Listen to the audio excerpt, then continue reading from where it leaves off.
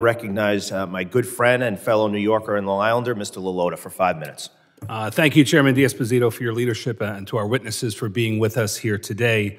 Like Chairman D'Esposito, I am a proud New Yorker, a proud Long Islander, and I'm honored to represent the east end of Long Island. My district's about 50, 60 miles to the east of Manhattan, the heart of New York City.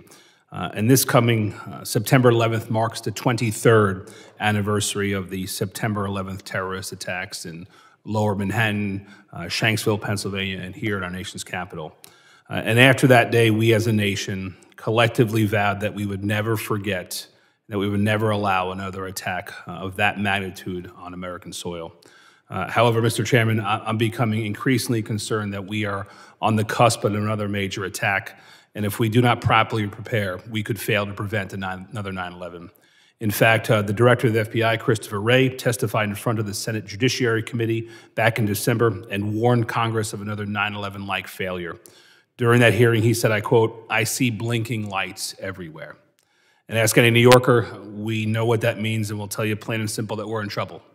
And now, in addition to being a proud New Yorker, I'm a Navy veteran, the brother of a Marine, and I served this country in uniform with immense pride for 11 years. And I can tell you from that experience, the most effective way to thwart an adversary and protect an asset, and especially our people, is through deterrence. The action of discouraging an action or an event by instilling doubt or fear into the consequences. Assistant Secretary Callahan, thanks so much for being here.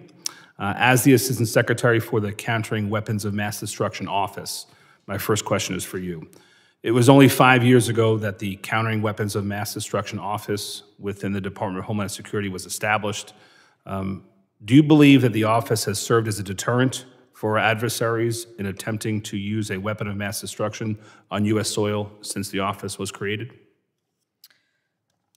Representative, I do believe it has served as a deterrent, and the way it has done so is by pushing out training, equipment, and exercises to the state and local first responders.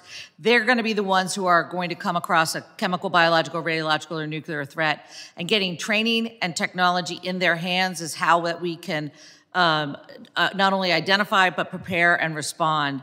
Our mission is to prevent and deter CBRN threats, and I think we're doing so with regard to our relationship with state and locals, also in Nassau County as well as in Suffolk County, sir, and also with working with our operational components here in the Department of Homeland Security, and then working in the interagency with FBI and DOE. Yes, sir. Great. And I know that Dr. Sherman resisted the temptation to answer the question about the blank checks, and that you referenced— I'll write it. You're going to get a shot at the same question then. How can you build on that success? In your answer just now, you said technology was a key part of what we ought to be focused on moving forward. Give Congress a sense of what else you think we ought to be leveraging, in technology and otherwise, to be able to build on the success of the last 5 years. Sir, it's technology, training, and equipment and exercises. Getting the knowledge out for chemical, biological, radiological, nuclear threats, understanding how to respond, do the training and exercises that I witnessed in New Orleans just this week, because it's the first responders, it's those state and locals who are going to be on the ground if indeed something happens. And we are working to get that knowledge out as far as we can. With regard to the check that I will write, the enduring reauthorization of the CWMD office is crucial to make sure that we can be that linchpin for the entire CWMD ecosystem. Thank you. Appreciate your feedback. You know, this committee under Chairman D'Esposito's leadership has a strong bipartisan approach to how we are very grateful. And we're going to continue that, and we're committed to doing that. Thank you. Going to maybe go to a next round in the future, Mr. Chairman, so I yield.